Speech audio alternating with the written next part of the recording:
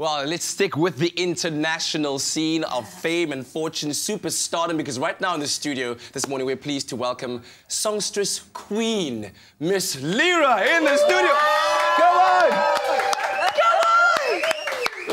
Possibly one of the biggest international musical exports ever in our country, in our time. She's crossed numerous boundaries and won the hearts of many fans across the world. And of course, we've had her earlier on this year to come and talk about her album Born Free. And this morning, we're finding out exactly how 2016 has been for you and what we can expect in 2017. But first, just welcome back home. Thank you. It's so good to be back. Wow, everyone's like so warm and just so cheery. But you know, that's how it is. The fam love is real here. And we were so glad when you brought out Born Free because you kept us feeling good for a very, very long time. That album did very, very well. But have you been pleased with the reception that the public has given this new album? Absolutely. You know, it was quite a concept album, and for people to be moved by it and to actually get the concept, for me, is the greatest reward as an artist. Yeah. So yeah, it's been an amazing run.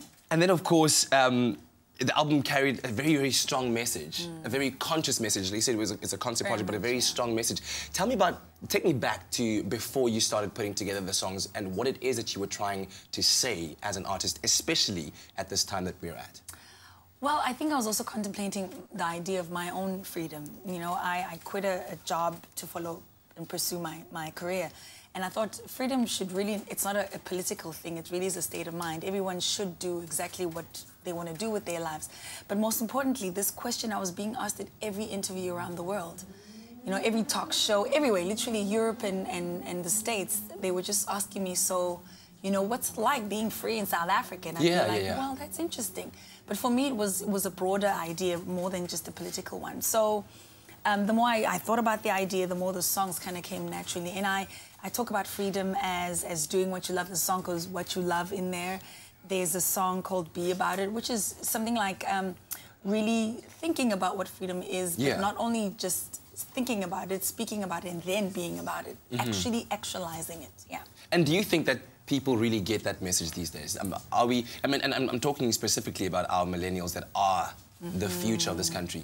Do you think we get what it's all about? That's actually been my push. The places that I've reached out to, I think the message has come across, and I'm seeing, you know, the tweets coming through that they get the message. And we have to consider it that way. We can't just sheepishly sort of follow certain ideals. You have to actually just pause and go, you know, what's different? What can I do? What kind of legacy am I leaving? And what kind of person, what kind of impact am I making on the world? Or not even in the world, let's just start with my own community. Let's start with my own life to begin with. So we're really free in so many ways, and we just need to think about it and not just sort of, just follow just because everybody's doing something. Ask yourself who you are and what you're here to do. It's a good thing to ask. Deep, burning questions. You need to. During this time of December. We did not come here to play. No, we are doing real things here. Indeed. And of course, you are doing real big things as well. You recently worked on a song for the Disney movie Moana that was released very recently. Tell me about that. I mean, that's very, very exciting. I think every child dreams of one day being either a voice or recording a song for a Disney movie. Certainly one of the highlights of 2016. So I do the South African version of the end credit song, How Far I'll Go. And it was really just an incredible opportunity. So Disney called me into their offices. I had no idea. I mean, I couldn't have even imagined.